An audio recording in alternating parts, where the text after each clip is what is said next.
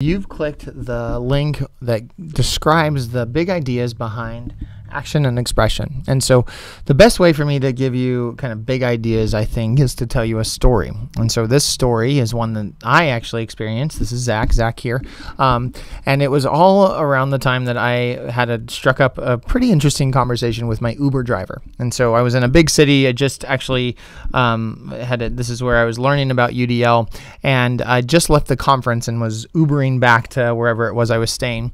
And I'm the type of guy that it drives my wife crazy actually, but I'm the type of guy that likes to sit in the front seat, believe it or not, when I'm Ubering and just, spark up a conversation with my driver.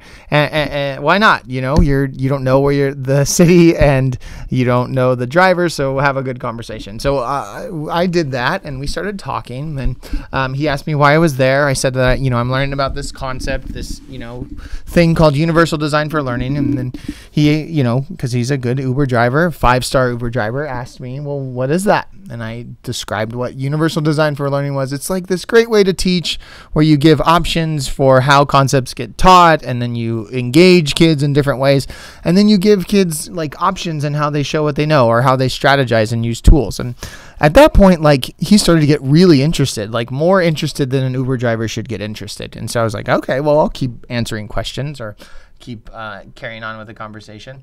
And he was like, so if I wanted to sing my answer, or if I wanted to speak my answer, or if I wanted to draw my answer, as long as it worked with whatever it was I was being taught, I could do that. And I was like, yeah, you got it. That's how this whole thing works, is you teach different concepts, and then you give kids options and how they show you their understanding. And at that point, the conversation changed, and it was a markedly kind of strange change where, he got really quiet, and he, when I was like, whoa, this is definitely going deeper than an Uber driver conversation probably should, but I just went with it. And he's like, I think that would have changed things for me. And I looked at him and I said, well, how? Tell me more. And he said, well, I love history. I actually went to college so that I could become a history teacher. And I love all the facts of history. I love all the characters of history. I love tracing events and seeing how events are related to each other and how history repeats itself.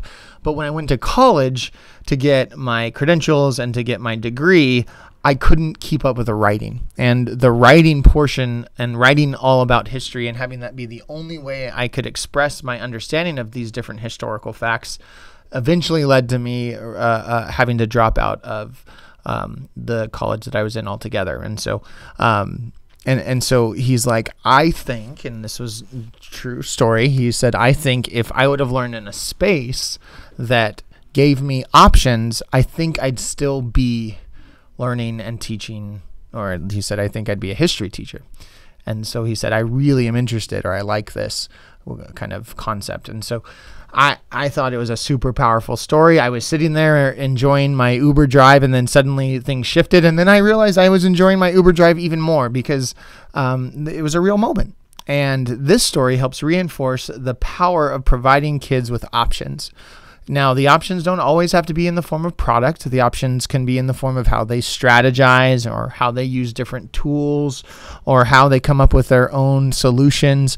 But still, giving learners options so that they can develop and make meaning to show their understanding is all of what providing action expression is all about. And I don't know about you, but anybody that says they love a concept, they love teaching something, or they love a specific area of instruction, is somebody that I want to hear more from, or at least I want to entertain to think about as a great teacher. And so with our learners, it's important to think through what are the barriers, and if the barriers are the way in which we're asking them to show us, can we give them a different option that allows them to still express all of their incredible knowledge? That's the big idea behind providing learners multiple means of action and expression. Hope you enjoyed my little Uber story.